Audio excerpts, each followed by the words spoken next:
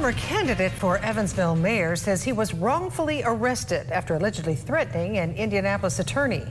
Thank you for joining us. I'm Shelley Kirk. I'm Brandon Bartlett. Court documents show that Gabe Whitley was arrested in August for intimidation against attorney and political commentator Abdul Shabazz. Eyewitness News' Ann Powell has reaction from both sides tonight. Indianapolis police say the threats range from posting graphic pictures to photos of the attorney's home.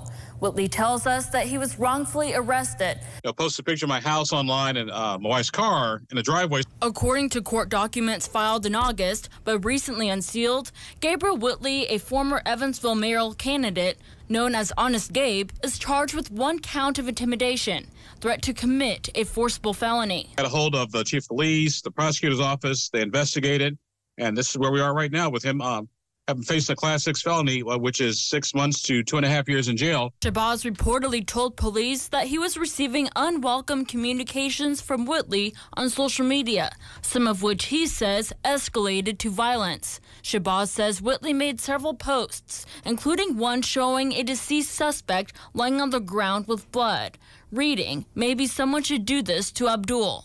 That's kind of ridiculous. That's crossing the line. Eyewitness News reached out to Whitley for comment. He directed us to an official statement he made on social media and said he was wrongfully arrested over a tweet. In that statement, he claims his life was threatened months ago and says the Marion County prosecutor did nothing.